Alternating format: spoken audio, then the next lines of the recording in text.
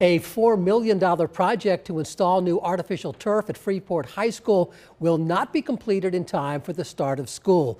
Construction started in May, but because of delays, it will not be done until October, and that means no home track meets. For now, the track team is busing to Bowdoin College for practices.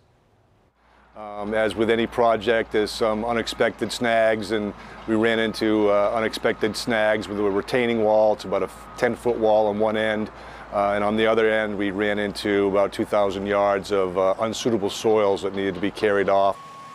Renovations inside the high school are expected to be done by the time classes begin on September 5th.